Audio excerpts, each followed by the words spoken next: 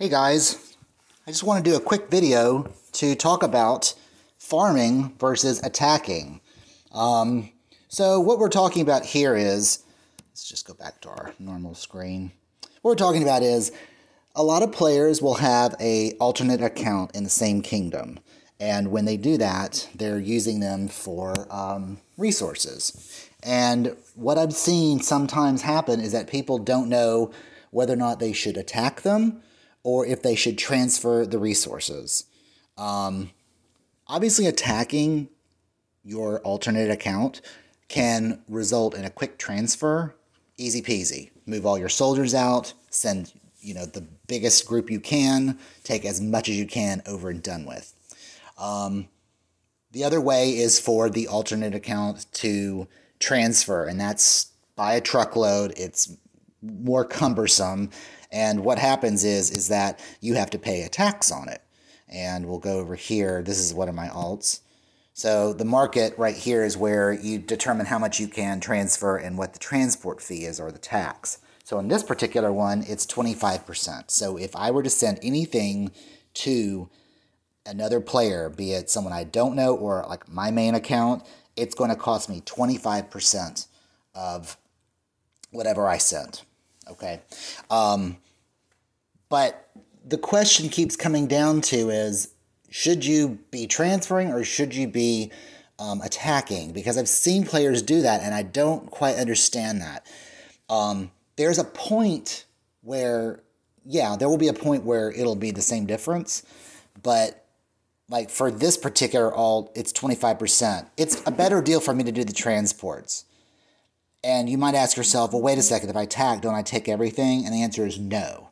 There is built into this game what I call an attack tax, and it is 30%. And I'm going to show you that. So again, this is my own player, but we're going to go attack somebody else, and we're going to see the results after it happens.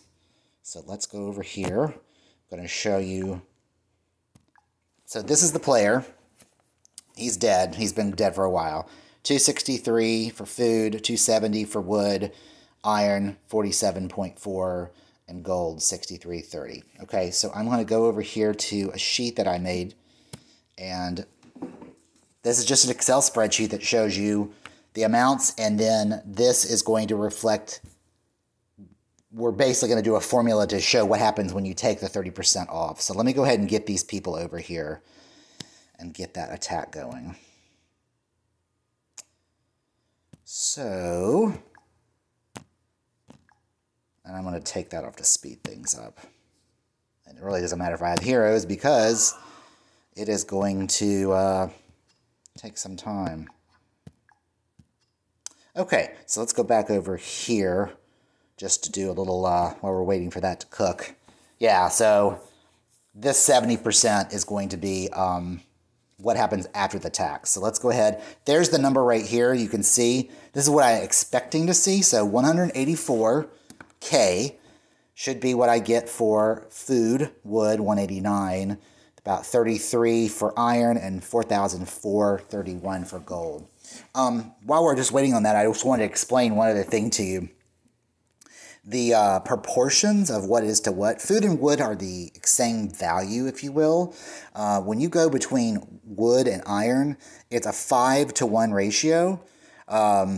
So having said that, what I'm trying to say is this iron basically takes up, if you times it by 5, that's how much it's actually, quote, worth in wood or food, right?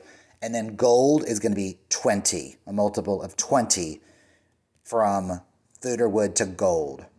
So it's kind of interesting to see that. You'll see that in the mystery shop with the 1-star, 2-star, and 3-star. The 1 stars are still a good deal, and if you apply that multiplier, so like let's just say that it's 63.30. Let's just pretend that's how much the cost was. And let's do this formula real quick. Ugh, I'm not good at this, sorry.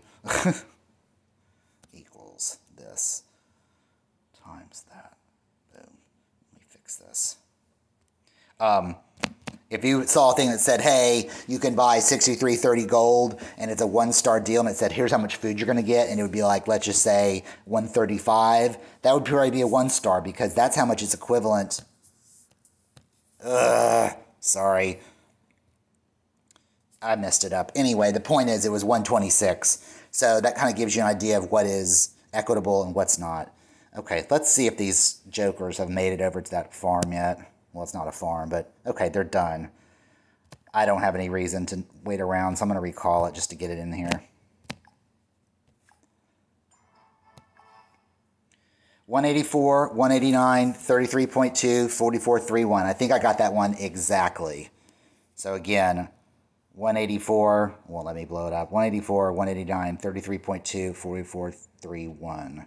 Let's go back over to our sheet. Boom. Got it exact. Or if I didn't, I got damn close. Because I don't show you things like 100, as in 184, 100. So, what that again proves is there is a 30% attack tax. I'm sure the developers do this because everything where you're trying to get resources some other way other than gathering, it's quicker, and they want you to have to pay a price for it. So, again, if you have an alt and your alt's market tax rate is below 30%, there's really no point unless you just really need to get everything transferred over immediately. There's really no point in doing the attack method.